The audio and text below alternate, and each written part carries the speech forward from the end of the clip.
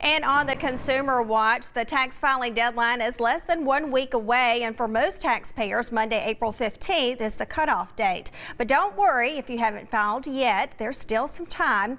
Mary Maloney has some last-minute tips for procrastinators. Time is running out if you haven't submitted your tax return yet. The IRS says mistakes can happen when you hurry to file by the April 15th deadline, which can result in longer processing times and possible refund delays. The IRS recommends filing electronically. That's because tax software can easily flag potential errors. It can also do the math for you and alert you if there's missing info. The IRS even has a free do-it-yourself software program on its website.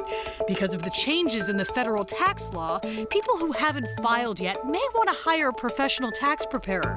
That's because a careless mistake could cost you a lot of money. You could get hit with penalties and charges if you use the wrong filing status or forget to report income.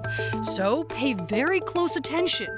Proofread your tax return, check the math, make sure your social security number is correct, and verify your bank account details. If you need more time, the IRS recommends you get a tax extension, which gives you another 6 months to file.